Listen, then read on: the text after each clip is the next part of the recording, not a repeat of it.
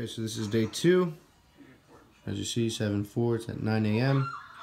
and my ketones are at 0.3.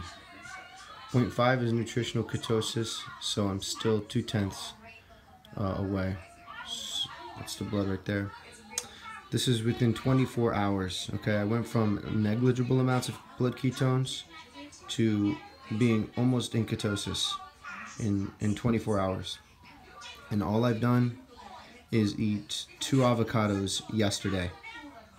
Okay, so by later on tonight, maybe for sure tomorrow morning, I should be in ketosis. So next is the blood glucose.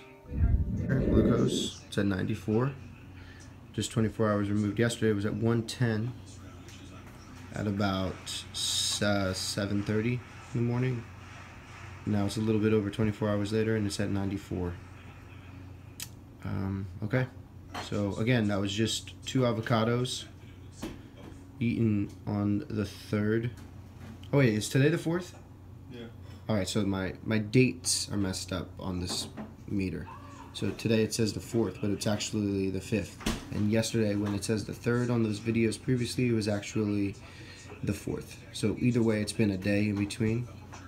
And my glucose went down from 110 to 94. And my ketones went from negligible and not even readable to 0.3 in 24 hours. So like I said, tomorrow I should be in ketosis, and that should be it. Probably later on today, but I'll take it tomorrow. Alright, bye.